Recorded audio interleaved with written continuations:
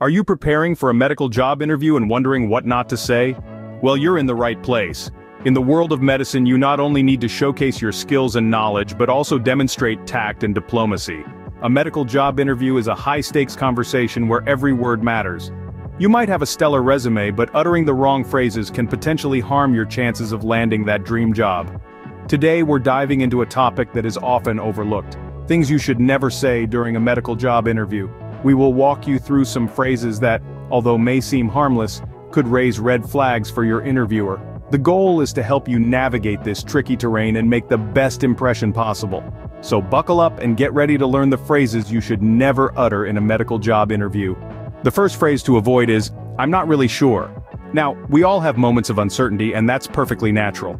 However, expressing this uncertainty during a job interview, particularly in the medical field, could be detrimental to your chances of success. Why is that so? Well, consider the nature of the medical profession. It's a field where decisions can be a matter of life and death. Patients rely on their healthcare providers to make informed, confident decisions about their care. Therefore, as a potential candidate for a role in this field, it's crucial to project a confident, assured persona. When you say, "I'm not really sure," it could raise a red flag for your interviewer. They might question your ability to make quick, confident decisions when the pressure is on. It may also make them question whether you've prepared adequately for the interview, or if you're genuinely interested in the role. Instead of expressing uncertainty, it's better to take a brief moment to gather your thoughts before delivering a well-considered response. If you're unsure about a particular question, try to frame it in a way that shows you're open to learning and growth. For instance, you could say, "That's an interesting question.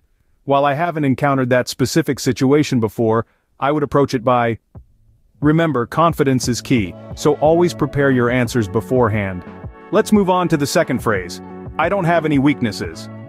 Now, this phrase might seem like a good answer to the classic interview question, "What's your greatest weakness?" But in reality, it's a red flag. It can come across as arrogant and untruthful, which are not qualities that medical professionals, or anyone for that matter, should aspire to possess. Everyone has weaknesses. It's a part of being human. In a field as critical as healthcare, acknowledging weaknesses is not only honest, but it's also essential for personal growth and patient safety. Pretending to be perfect doesn't fool anyone. Instead, it raises questions about your ability to self-evaluate, accept feedback, and improve. So instead of saying you don't have any weaknesses, it's much better to highlight one or two areas you're actively working on.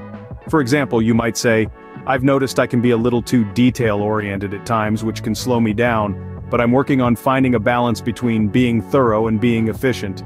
This shows not only self-awareness but also a commitment to bettering yourself, which is a quality that any employer, especially in the medical field, would value. So remember, it's not about being flawless, it's about recognizing where you can improve and taking steps to do so. After all, in the medical field, continuous learning and improvement are not just desirable, they're absolutely vital. Showing self-awareness and willingness to improve is more impressive than pretending to be perfect. Phrase number 3 to avoid is, "I didn't really like my last job." Imagine you're sitting across from your potential employer, you're doing great, and then you drop this phrase. It's like a silent alarm, a red flag waving in the wind. Why? Because it immediately raises questions about your professionalism and attitude. Bad-mouthing a previous job or employer is a big no-no, not just in medical professions, but in any job interview scenario. It can give the impression that you're negative, difficult to work with, or even disloyal.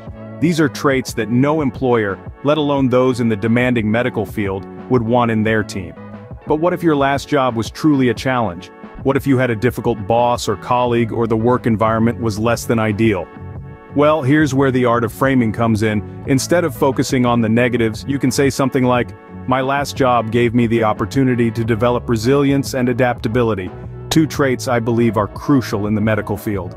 In this way, you're turning a potential negative into a positive. You're showing the interviewer that you can learn and grow from challenging situations, which is an invaluable trait in the high-pressure world of medicine. It's all about perspective. Even if your last job was tough, it undoubtedly provided you with experiences and skills that you can bring to your next role. Always focus on the positives from your past experiences, even if there were challenges. Our fourth phrase to avoid is, "I don't have any questions." Now, this might seem harmless on the surface, right? You've done your research, you've prepared, and you think you've got it all covered. But hold on a minute.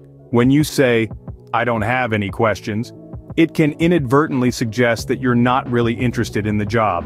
Think about it from the interviewer's perspective.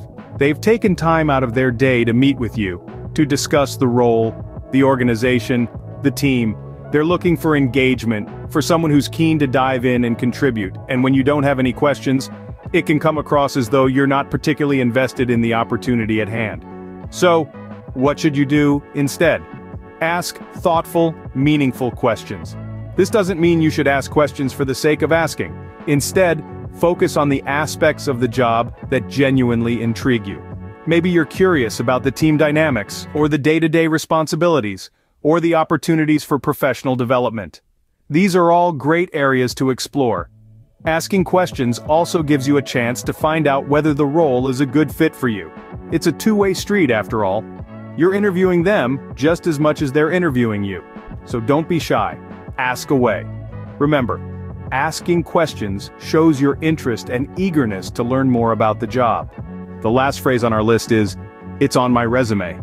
Now you might wonder, why should I avoid this phrase? I've put everything they need to know on my resume. While it's true that your resume serves as a fundamental blueprint of your qualifications and experience, uttering this phrase during an interview can send the wrong message. When you say, "It's on my resume," it may come off as dismissive and even uncooperative. It can give the impression that you're unwilling to discuss your experiences further, or that you're irritated by the interviewer's questions.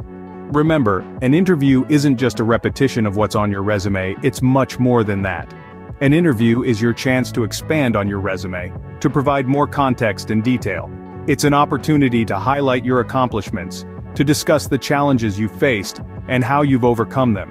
It's your moment to showcase your problem-solving skills, your adaptability, your leadership qualities, essentially your story, beyond the bullet points on your resume. So, instead of defaulting to "it's on my resume," take a deep breath and seize the opportunity.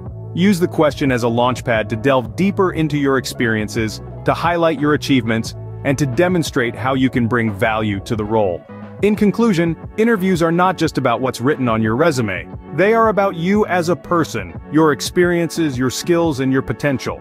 Use the interview as an opportunity to elaborate on your resume, not to refer the interviewer back to it. Now that we've gone through the phrases to avoid, let's do a quick recap. We began with the phrase, "I'm not really sure." This phrase undercuts your confidence and may give the impression that you're not fully prepared or knowledgeable. Instead, it's better to say something like, "Let me think about that for a moment," which shows that you're thoughtful and considerate in your responses. Next, we tackled the phrase, "I don't have any weaknesses." This may come off as arrogant or lacking in self-awareness. A more productive approach is to share a weakness you've identified and how you're actively working to improve it. This demonstrates your ability to self-reflect and grow, which are crucial traits in the medical field. The third phrase to avoid is, "I didn't really like my last job." Negativity about past experiences can be a red flag for potential employers. Instead, focus on what you've learned from your previous job and how it's prepared you for the role you're interviewing for. Our fourth phrase, "I don't have any questions," sends the message that you're not genuinely interested in the opportunity or the organization. Remember, interviews are a two-way street. They're your chance to find out if the role and the organization are a good fit for you. So, always have a few thoughtful questions prepared. We wrapped up with the phrase, "It's on my resume." This can come off as dismissive and uninterested. Instead, use the question as an opportunity to elaborate on your experiences and achievements, and to show your enthusiasm for the role. In conclusion, the phrases you use in an interview play a crucial role in shaping the interviewer's perception of you. They can either showcase your strengths and enthusiasm or, if used inappropriately, can undermine your chances of landing the job. Remember, your words have a big impact on your interview, so choose them wisely and you'll be one step closer to acing your medical job interview. Good luck.